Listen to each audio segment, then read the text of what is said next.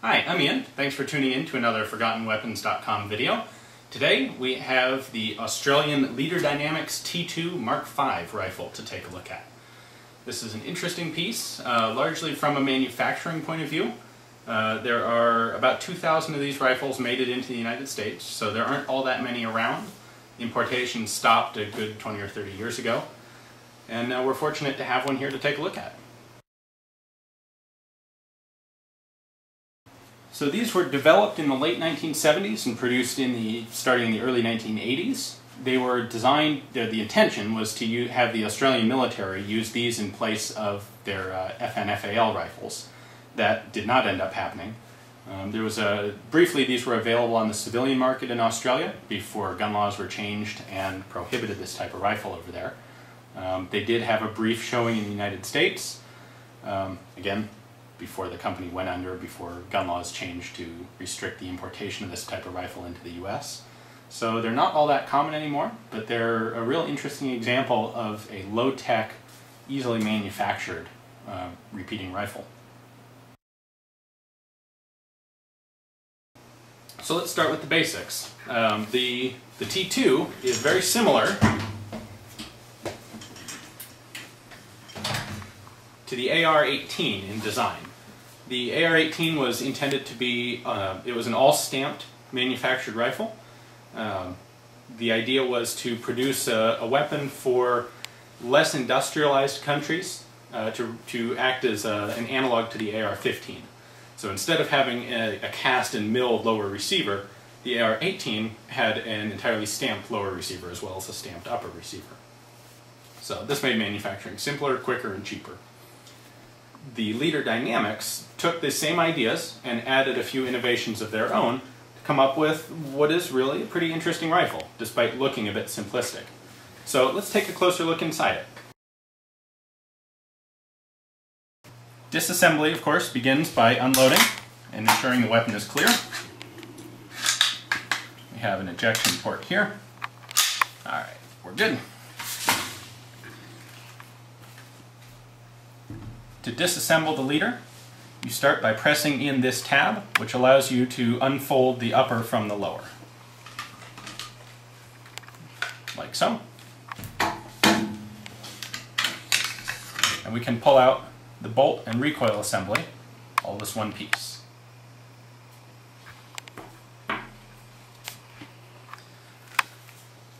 The remainder of the gun is disassembled simply by removing this E-clip, which allows the pivot pin to come out and the upper and lower to be separated.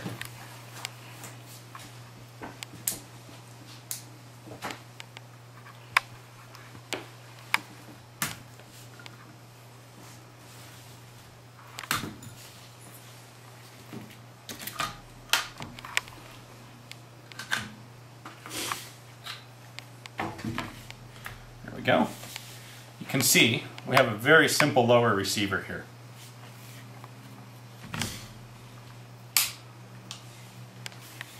The fire control parts are very similar to the AR-15 in design.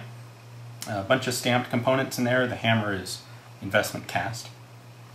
And you can see the dividers here that do things like position the magazine release, act as a front stop for the magazine, and an opening here. These are all simply U-shaped pieces of folded metal that are spot welded in place. So this makes for very simple manufacturing. Also point out the buttstock has its own little dovetail, stamped dovetail. So exchanging buttstocks or developing a different style of buttstock is very easy. Just something that'll slide in and one screw holds it in place. Now, the upper receiver. Handguards are held in place with a pair of Allen head screws.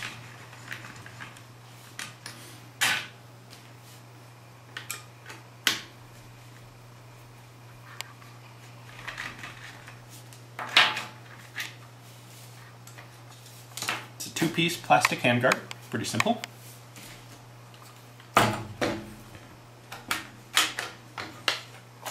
And we have a non-reciprocating cocking handle that's in here. You can see it's attached to a spring on the front of the handguard, and then this tube interacts with one of the guide rods on the bolt carrier. So, allows you to charge the gun.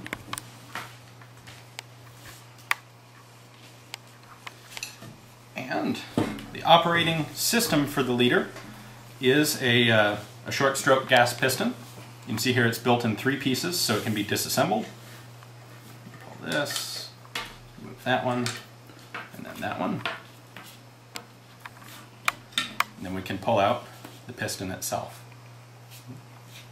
When we look here, you can see a slightly discolored spot on the front of the bolt carrier. That's where the gas piston impinges on it.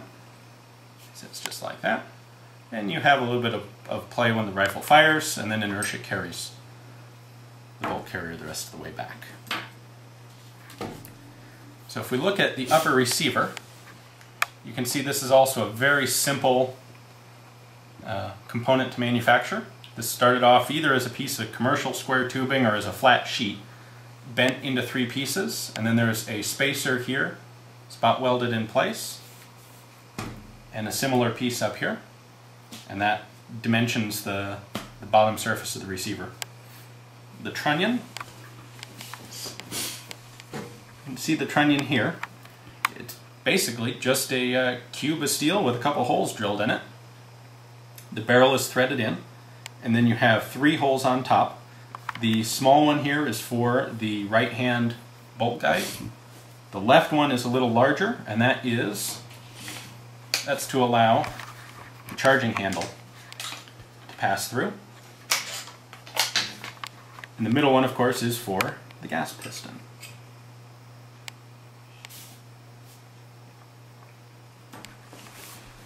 Almost all the other components on here are of similar construction. The carry handle and rear sight base are all a single component.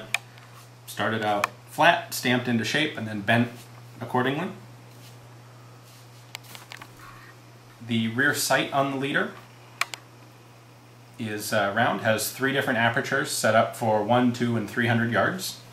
To change the sight, you don't just turn the wheel, you have to actually push in this spring-loaded piece, and then you can rotate it to a new setting. That prevents you from accidentally rotating the sight partway or just unintentionally changing it from one aperture to another.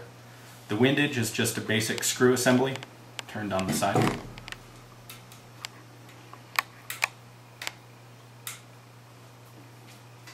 Even the front sight components, you can see the retainer here for the handguard is one stamped piece of sheet steel.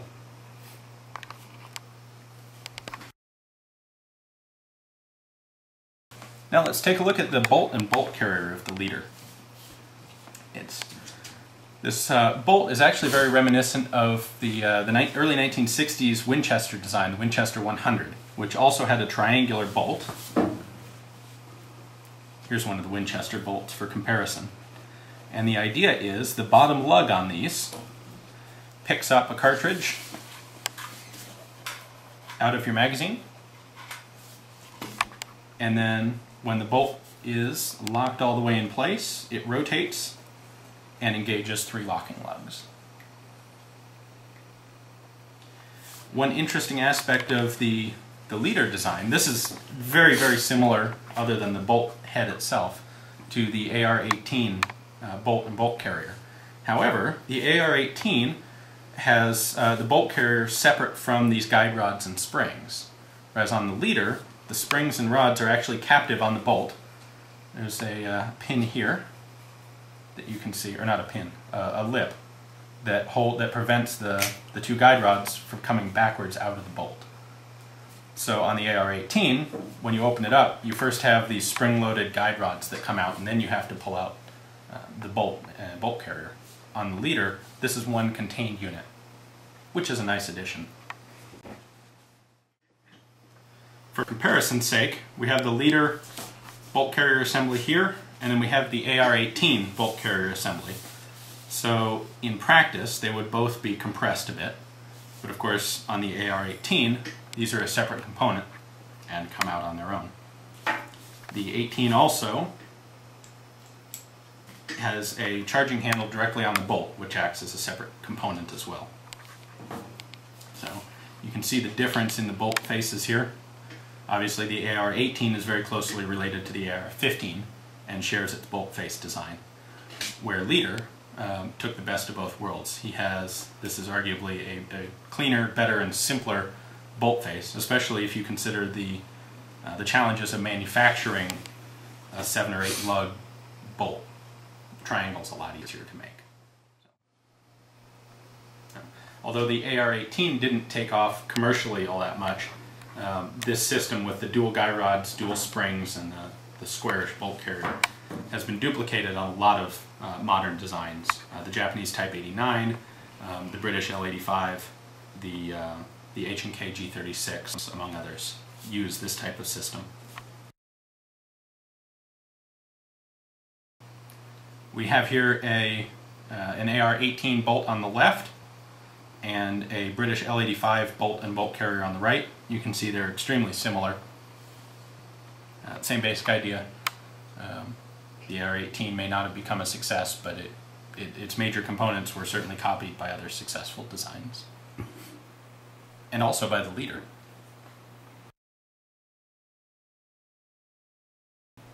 Alright, let's go ahead and start putting this rifle back together. We're going to start with the gas piston. The rearmost piece goes in first, then the front piece, and then the middle.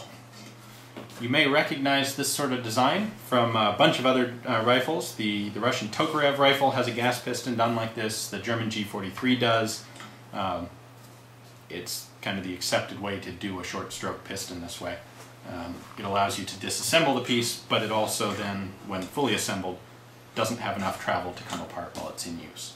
So there we have that. Next up, we'll put on the left handguard with the charging handle. See, the charging handle fits into the larger hole here in the trunnion. And the handguard sets there. Put that nut in place. Now we flip it over.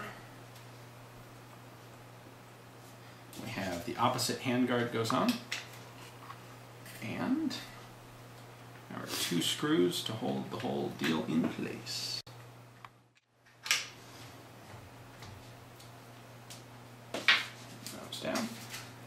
We now have a fully reassembled upper assembly.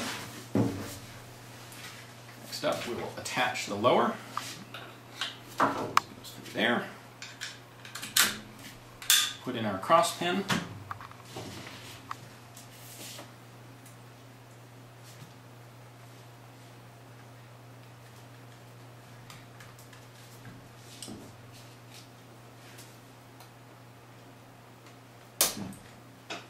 Snap on the E-clip, and then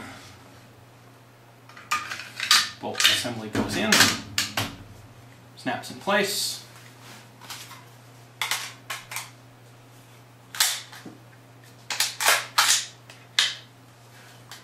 and there we have a reassembled Leader. So thanks for watching. We appreciate you stopping by ForgottenWeapons.com. Stay tuned, and we'll have another video a little later on of us out at the range with this guy. We'll take a look and see how it shoots. Thanks for watching.